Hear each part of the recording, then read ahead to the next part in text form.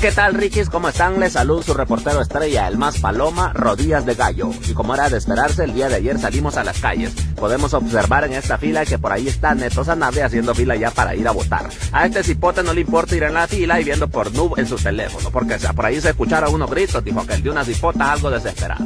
Aquí podemos ver al Ricky haciendo fila. Bueno, don Neto, ¿a votar viene?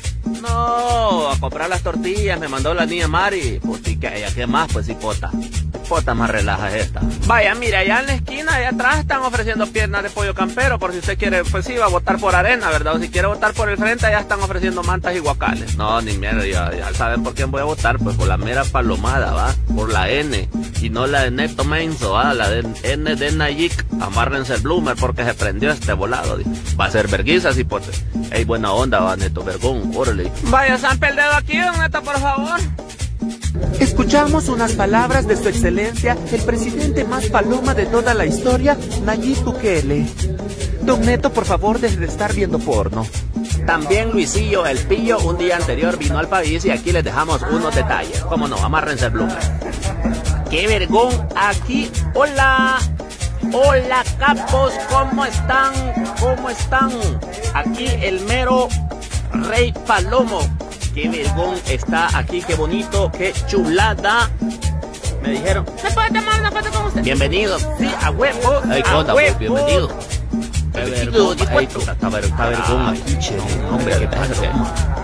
Qué rico el clima, qué vergón. El Salvador, miren, la mera palomada, primeras fotos, primeros videos, aquí afuera, está rico, rikis, qué bonito, qué chulo. Me voy a subir ahorita a esta camioneta.